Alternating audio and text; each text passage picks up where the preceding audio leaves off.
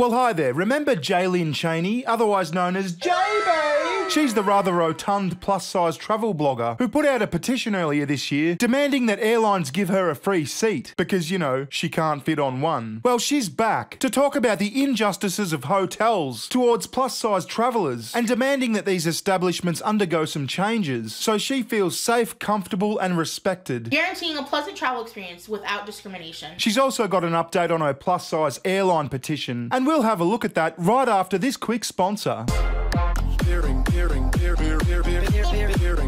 Check out this awesome new game, Honkai Star Rail, now available on PS5 with data sync across PC and mobile. This new multi-platform galactic fantasy RPG comes from the creators of Hoyoverse, the makers of the already successful Genshin Impact, and the best thing about it, it's free to play. With more than 80 million downloads in less than 5 months of its launch, the game is a huge global hit. 10 minutes into the game and you're captured by the intriguing plotline and the space fantasy environments. Search for treasure chests, solve puzzles, explore each NPC story and uncover the secrets of the world. Collect more than 20 playable characters with their own unique personalities, backstories and battle strengths to boost your battle team. The game uses a turn-based battle experience but is highly tactical, so you'll need to choose your character lineup carefully to defeat certain enemies. Check out these awesome limited 5-star characters, Jingliu and duo Topaz Numby. She's a powerful ice destruction type character who transforms to fight. Once she removes her blindfold, she deals punishing damage with an enhanced ability. The duo are a combined force of a young girl and her pet. She's a fire hunt type character with superior single target damage, while her pet Numby can be summoned for support. The game's regularly updated, and in the version 1.4 you'll be able to experience an all-new Beelabog story, with 2 all-new maps released and the return of the character Seal. Also check out the Aetherium Wars, where you can grab your favourite monster and pit it against another. There's 10 free gifts waiting to be won. Log in for 7 days to claim 10 Star Rail special passes for free, which can be used to draw Jingliu or Topaz. Click the link in the description below to experience these characters and use the redemption codes provided to get 50 Stellar Jade. Happy gaming. So you'd think if you can't fit into an aeroplane seat, you might consider, geez, maybe I shouldn't be scarfing down burgers while on a medical oxygen supply. Maybe this is a me problem. But you'd be wrong. You see, you can get aeroplane-friendly oxygen concentrators, so all good. All you need is a seat for each arse cheek and one for the old oxygen machine. But you shouldn't be expected to pay for it, because that would be discriminatory. Let's check in and see how the plus-size air travel petition is going.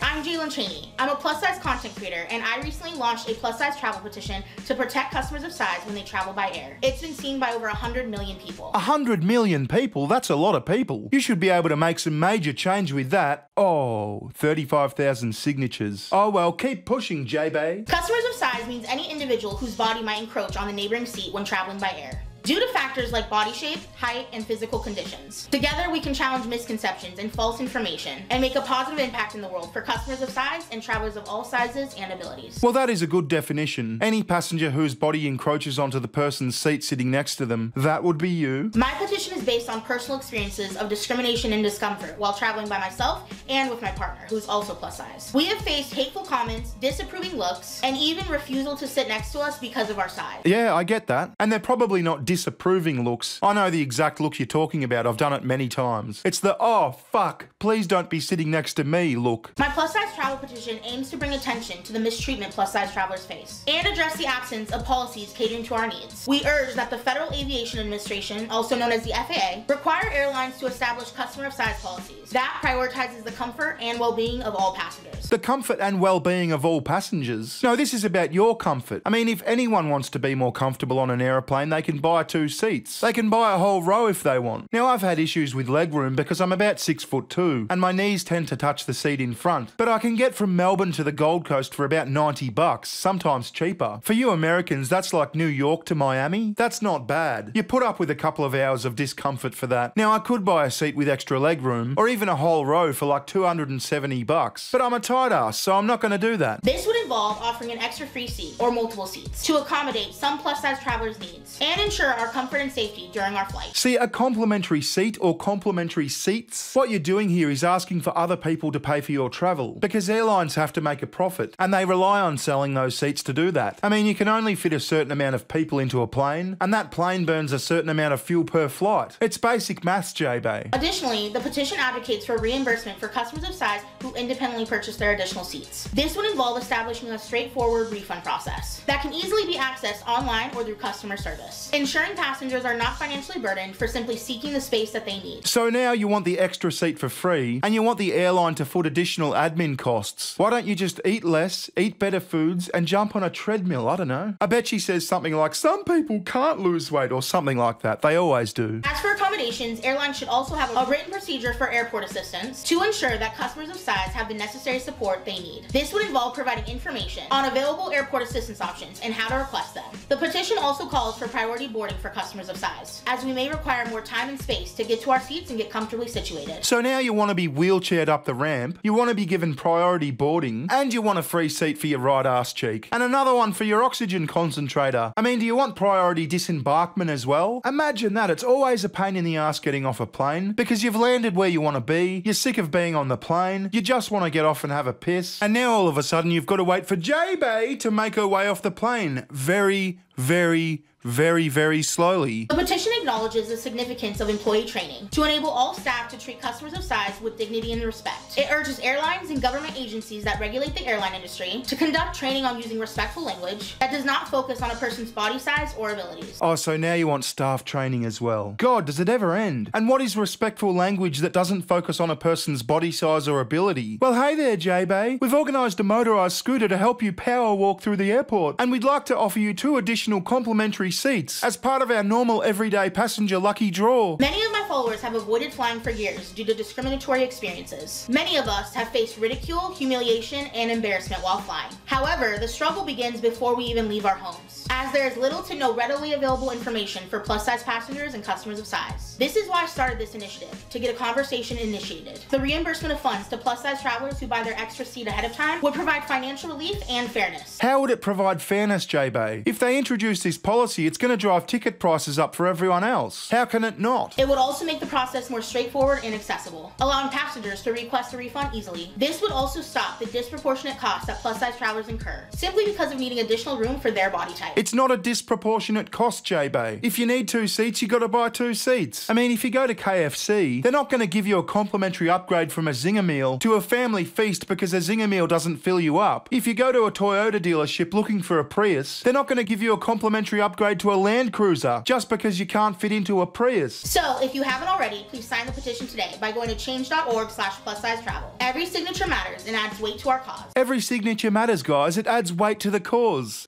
I will actively seek opportunities to engage with key stakeholders and decision makers in the travel industry. She's going to engage with key stakeholders in the industry, guys.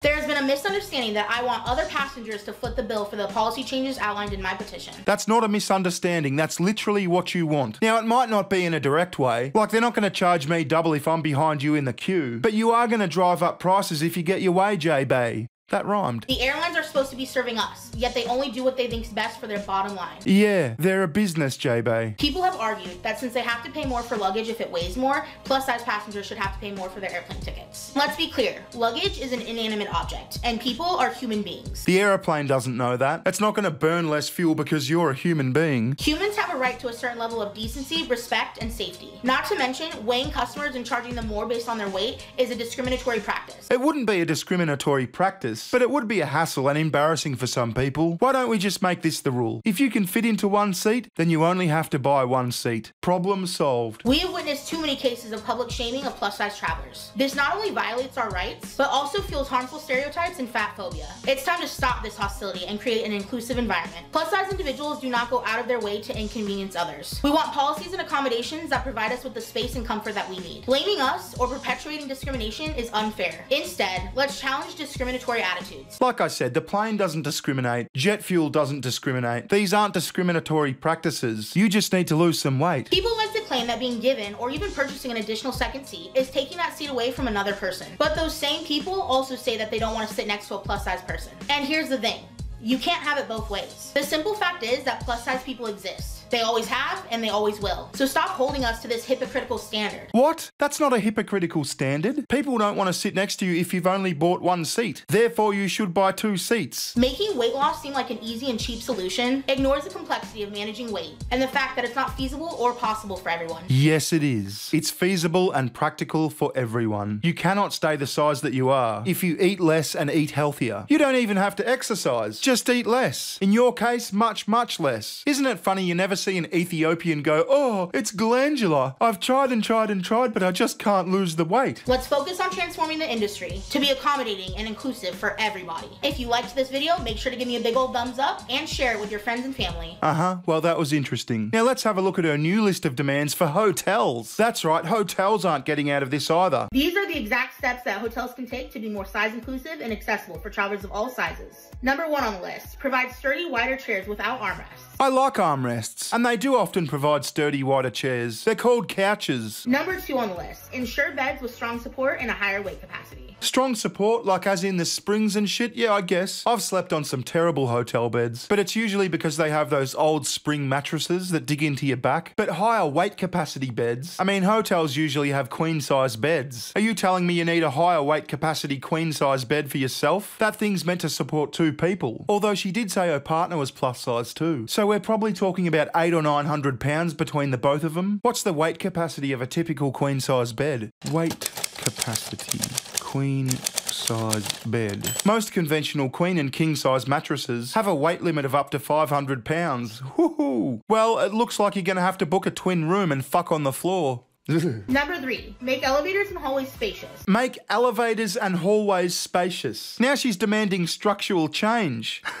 Like increase the size of your elevator shaft. Fucking hell, that's like a rebuild. Same goes with the hallways. Make hallways and elevators spacious. God, why don't you make yourself a bit thinner? Number 4, install grab bars in showers and near toilets. But then it's going to look like a hospital. People don't want a hotel that looks like a hospital. They've usually got like a disabled room if it's a big hotel. So just accept the fact that you're voluntarily disabled and book the disabled room. Number 5, train staff to be respectful, understanding, and accommodating to travelers of all sizes. I think largely they're already going to be respectful. They don't need training. People usually want to keep their jobs. Number 6, provide pool lifts and handrails at the entry of the pool. What is a pool lift?